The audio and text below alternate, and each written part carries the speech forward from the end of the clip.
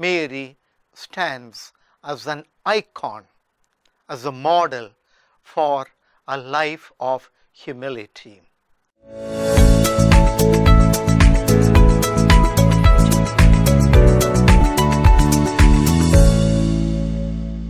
My dear brothers and sisters, today the Church is celebrating the feasts of Saints Joachim and Anne, the grandparents of Jesus and the parents of Mary, the Mother of God.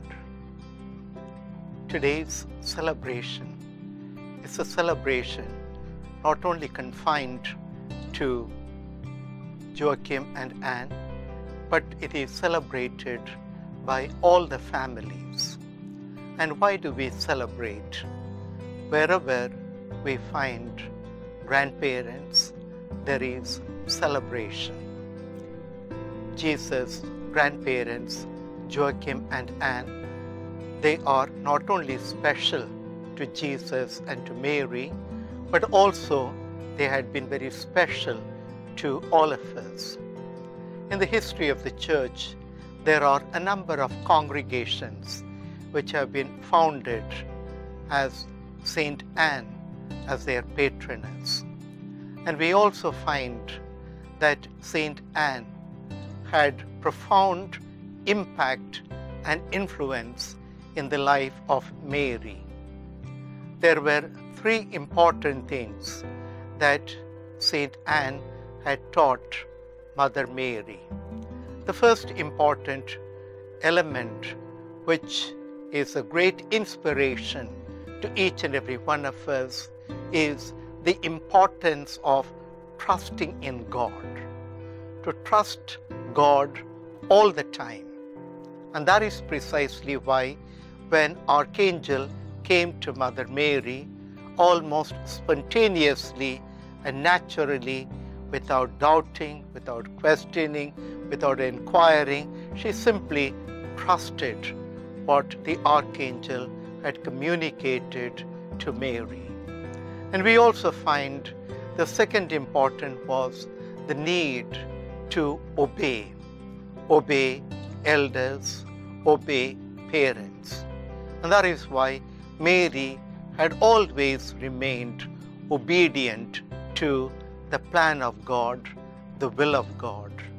That obedience is such an important virtue that Mary had totally and completely imbibed within her, and she was able to, from the very beginning, right through her life, she had been obedient to her parents as well as to God. The third important thing that we find in Mary is humility. Mary stands as an icon, as a model for a life of humility. And all these three things, along with many other things that Mary had learned from her own mother, Saint Anne.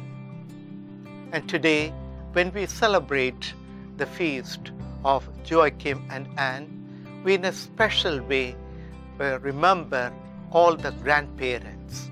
And when we remember the grandparents, let us make a decision.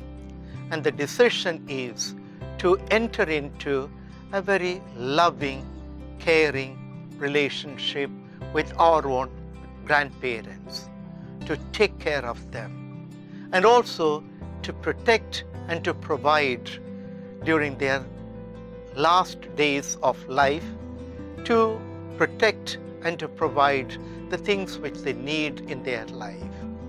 Lastly, let us see too that the grandparents are able to live a happy and a peaceful life. Amen.